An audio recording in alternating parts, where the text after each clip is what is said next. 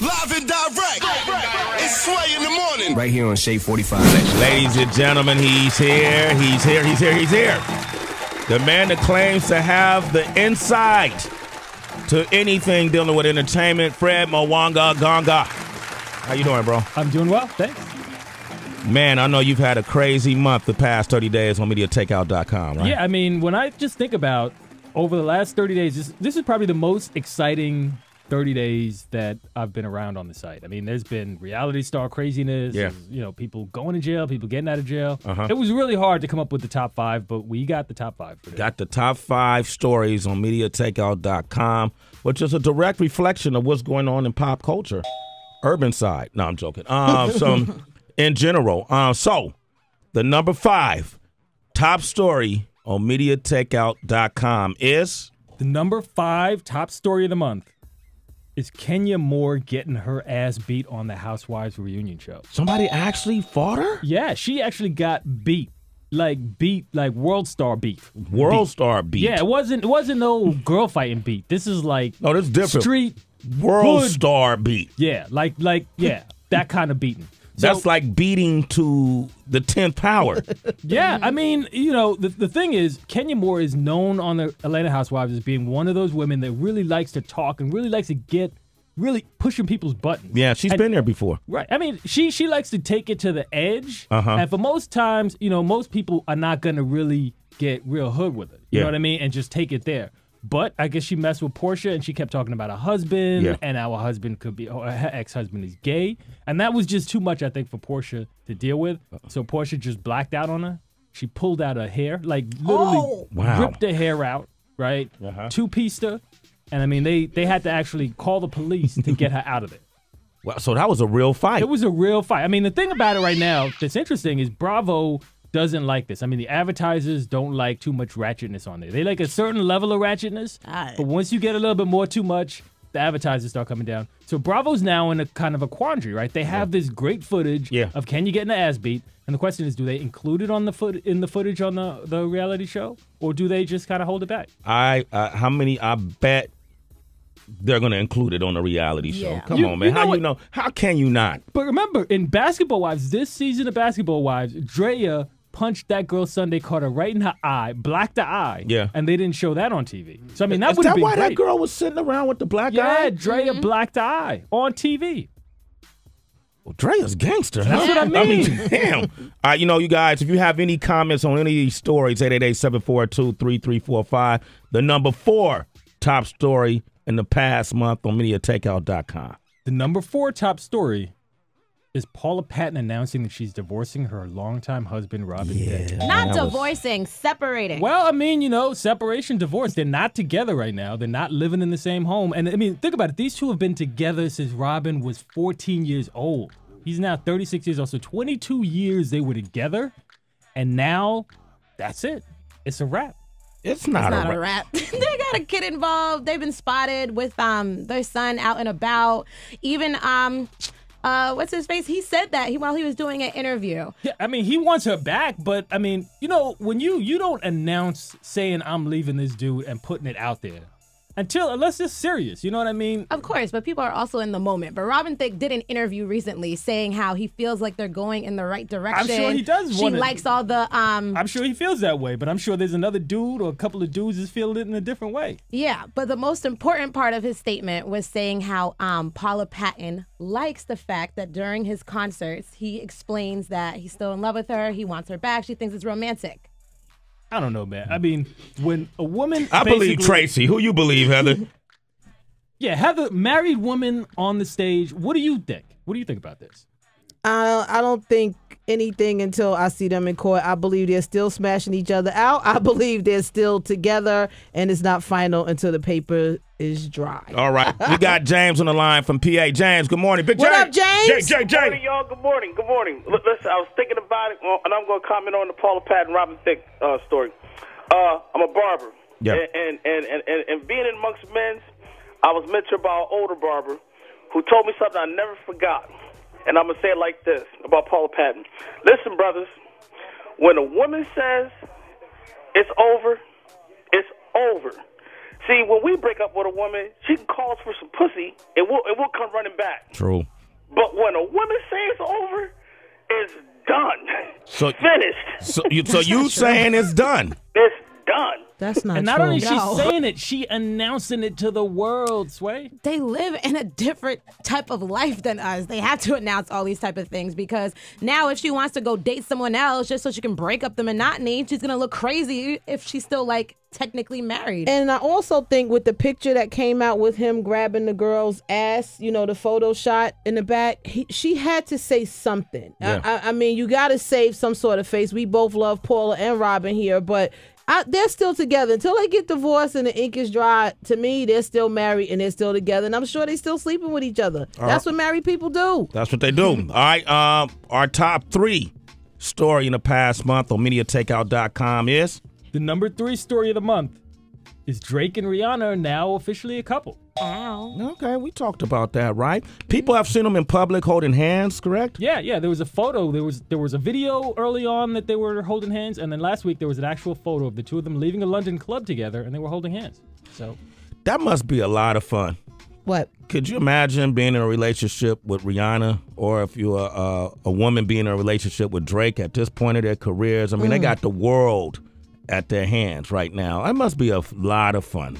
I agree. I mean, I think it's, when you're looking at the pop princesses, Rihanna is it. And, hip hop artists right now, Drake is it. So, I mean, they're really at the pinnacle. Paparazzi love them. The streets love them. People love them. I mean, they could really do big things if they stay together. You know what would be cool? If they did an album together, like a best of both worlds. I don't know about that. No, you don't think so? Nah. Man, that would be the biggest project ever.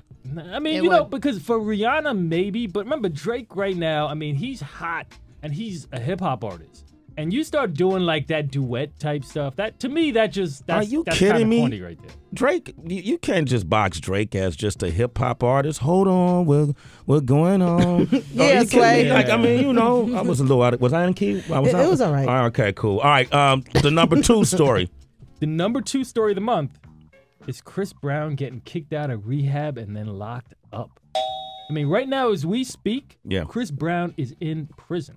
Locked down 23 hours a day, only 1 hour out. And getting out on the 17th, right? Well, I mean, they say he is, right? But he still has to go and face a judge in Washington, D.C. And so we don't know where this whole thing is going. And if we think about the way that they've been doing Chris Brown all the way through, I wouldn't be surprised if the dude is in jail for a long time. Nah. Now, do these 2 stories go together, Fred? Drake and Rihanna being together officially, and then like 3 days later, Chris Brown being kicked out of rehab. Like, what happens here? Media's always bastardizing that guy, man. Yeah, and they always making that connection. Well, but there is a connection. I mean, Rihanna and Chris Brown have stayed together. I can tell you, I know by very, very, very close knowledge that Rihanna was actually calling Chris Brown when he was in rehab. Yeah. So the two of them are still friendly. The two of them they got that kind of soulmate attraction that for the rest of their lives, they're always going to kind of be a pull between them. But here's the funny part.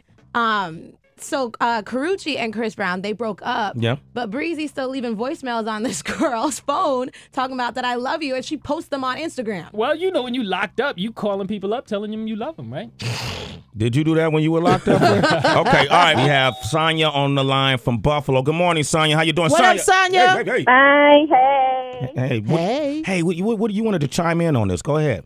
Yeah, I think Drake needs to leave her alone before she sabotages his career like she did Chris Brown. She a homie smasher. And like Meek Mill said, everybody want to know what it's hitting for, but I would definitely leave her alone. Because Drake is a crybaby, so if she do him wrong, he really going to be crying. And then she going to be able to manipulate him. Well, Drake's not a crybaby. First of all, Chris Brown sabotaged his own career when he assaulted Rihanna. Assaulted him first because of where her jealousy raged.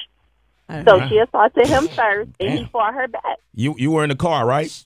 Yeah. Okay. She said, yeah. Sonya, you're a citizen. A Sway in the morning, yeah. Well, I mean, to Sonya's point, though, there is rumors. I mean, I spoke to someone in the know, and they told us that Drake's homies are not 100% on board with this relationship. They think Rihanna is really kind of The aggressive. homies. Who cares what your friends think? I'm saying he does, right? Whenever you hear him, you see him, he lives with his homies. You know, he travels with his homies. So you want to know your homies, you know, that they at least approve of the woman that you in a relationship with, I think that his homies have trusted his judgment since day one, and look how far he's brought them. They started from the bottom, now they here. Why would they question his judgment today? Well, I'm saying they could give you advice. They don't have to, like, you know what I mean? I'm not talking about they cutting them off or nothing. They're just saying, look, Drake, like, that's not necessarily how the moves I think you should make. Okay, all right, the number two. The number two story, Chris Brown getting kicked out of rehab and locked up. Okay. The number one story in the past month on MediaTakeout.com. The number one story